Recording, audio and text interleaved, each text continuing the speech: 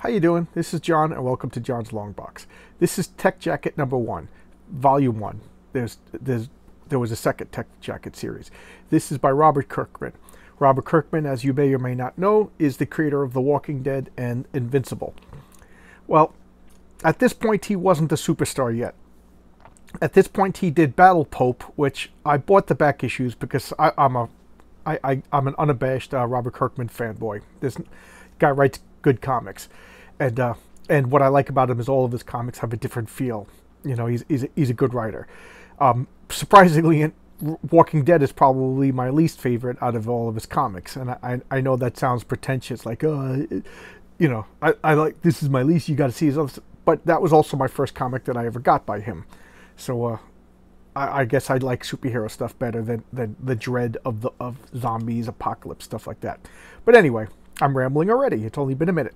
Yay, new record.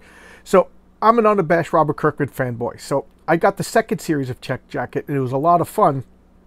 And then I saw that there was a first volume. So part of me was like, I think there's some history before this, but I was like, I don't know. And then I looked it up. I saw this, so I bought back issues. This particular issue is pretty expensive because it also is the first appearance of Invincible. There's a preview in the back, and we'll get to that when we get in it. So I don't know if this was collected or not, but it's fun. So here we go. Look at this. It's like pseudo manga, and I know it's not cool to say, but I don't want to say I'm not a fan of manga, because that's not true. The mangas that I have read, I've really enjoyed. It's just that I don't know manga, you know. So I'm not going to be one of these old timers that don't like the new stuff. I think it's kind of ignorant to dismiss an entire genre or whatever you want, type of art form, because you don't know it. But I know manga is really good because the few ones that I have read were amazing. So, you know, maybe manga is the way to go in the future. But this is a manga-inspired artwork. So let's take a look at this. Okay, so we have a Tech Jacket. Creator, writer, and letterer, Robert Kirkman. Okay, so that's pretty interesting. I didn't realize he did the lettering. Co-creator, penciler, E.J. Su. I don't know who that is, but they give you a little biography in the back. Colorist, Val Staples, and the editor, Chad Mannion. And let's take a look at the November 2002. Okay, I didn't realize it was that old. So here, not quite a splash page. And look at this. I think the art is fun.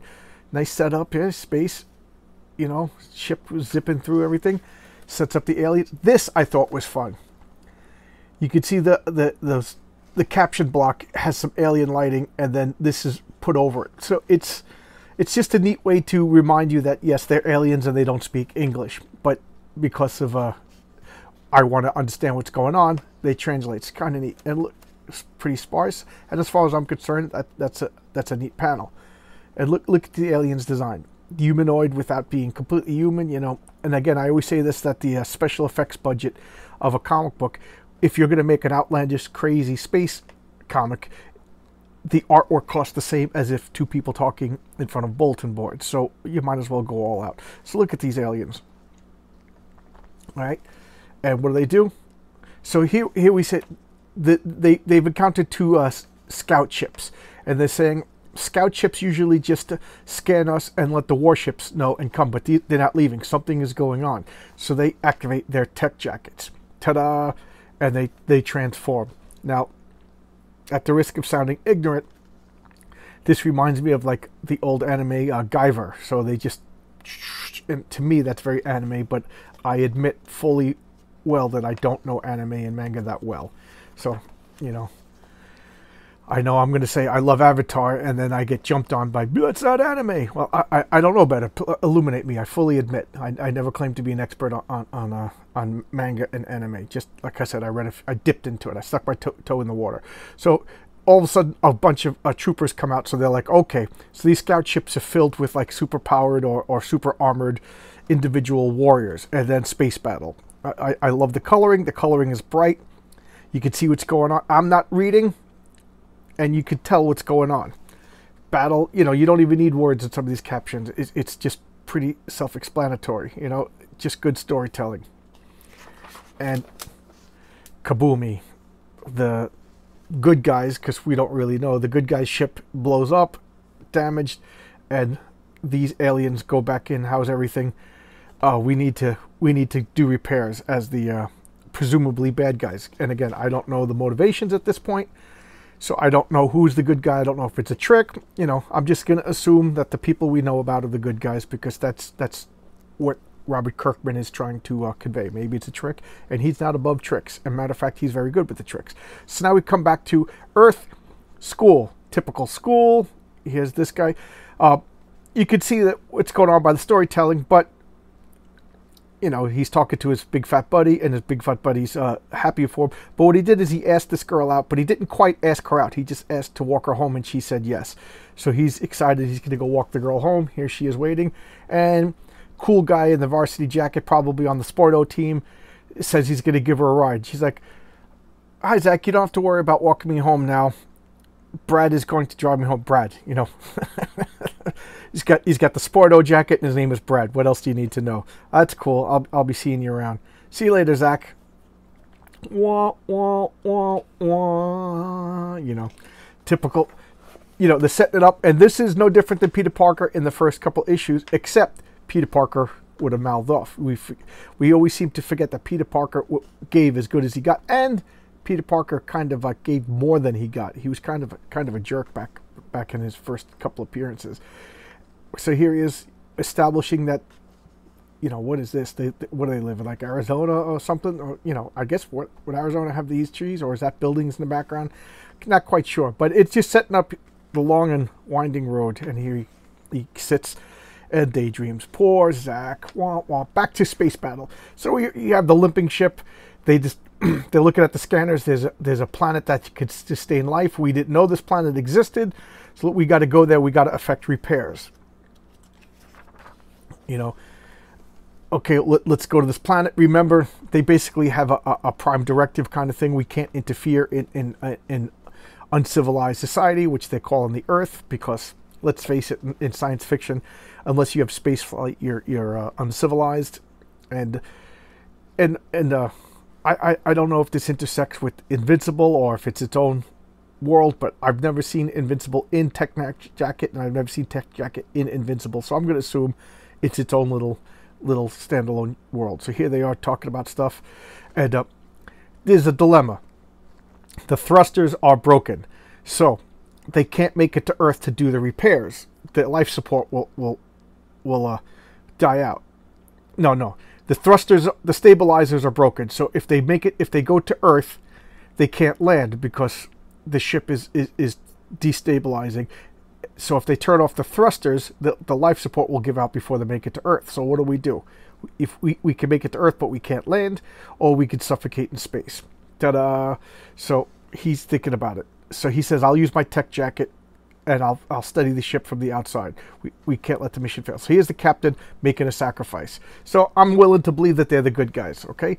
So now Zach makes it to his father's hardware store. The father's yelling at him, you know, I give you 45 minutes between school and work, and you're always late, and, you know, typical dad stuff. And then they go in the back room, and what are they doing?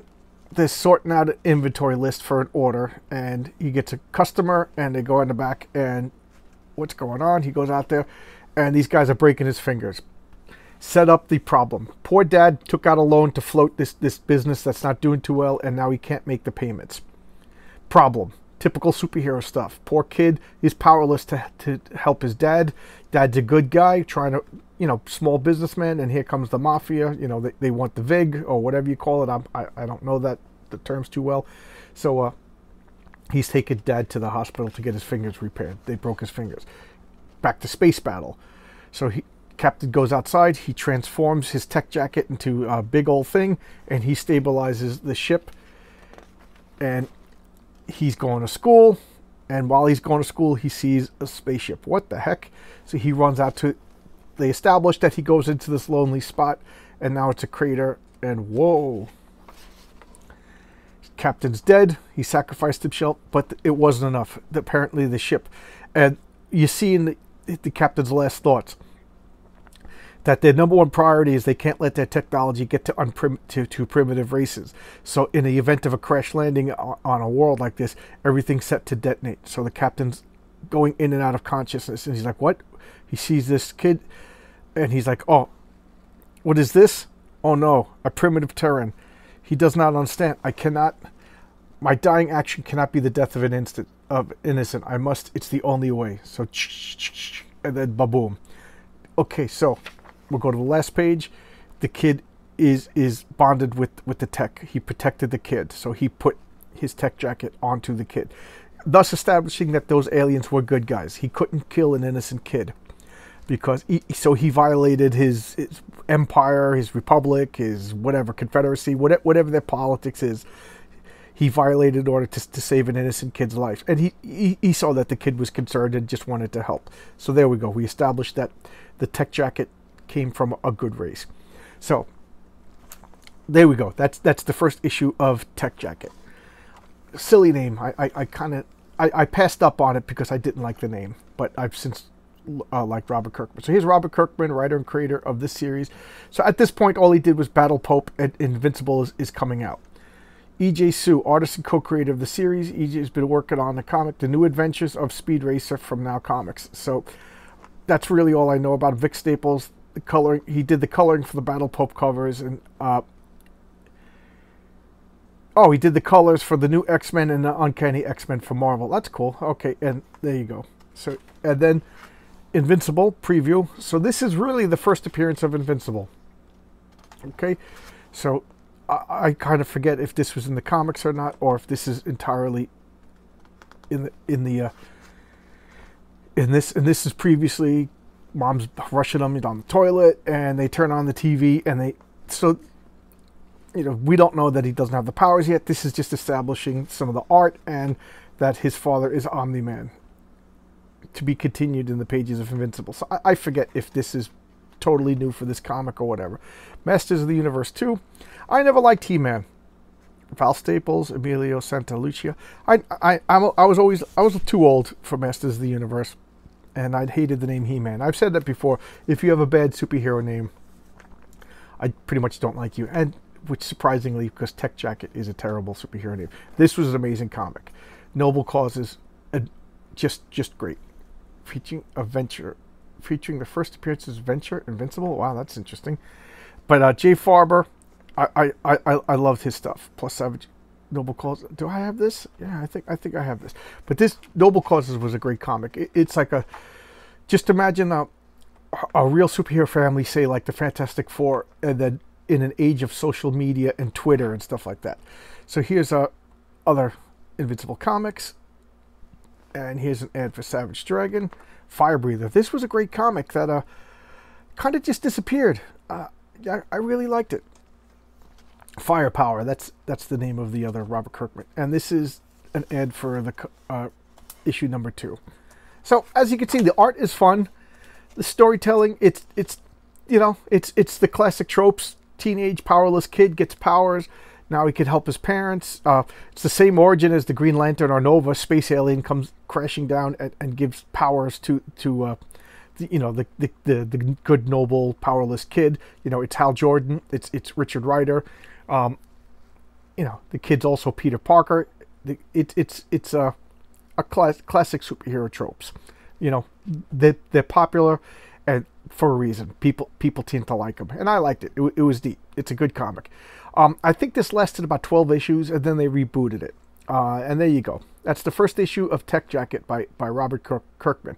I enjoyed it. I really liked it, and that says a lot considering how much I hated the superhero name Tech Jacket. It's not a superhero name to me, but what do I know? So I hope you like this. I appreciate you. That's the appreciation for watching my videos. I'm trying to work on my speaking, trying to make it a little bit more peppy, and my computer died, so editing for sake of like getting rid of a couple of things and thumbnails and stuff like that, it's going to be weird for a couple of days until I get my computer repaired. Then I'll go in and retroactively fix everything. So please put up with that. I apologize. My computer just froze yesterday. I rebooted it, and it's Sunday. There was no place to take the computer to get repaired, and I'm not a Tech Jacket. I'm not a tech guy. Okay, I'm more of a hands-on build stuff kind of guy, not electronics. Okay, thanks a lot. I appreciate it, and I'll see you with another video. Bye-bye.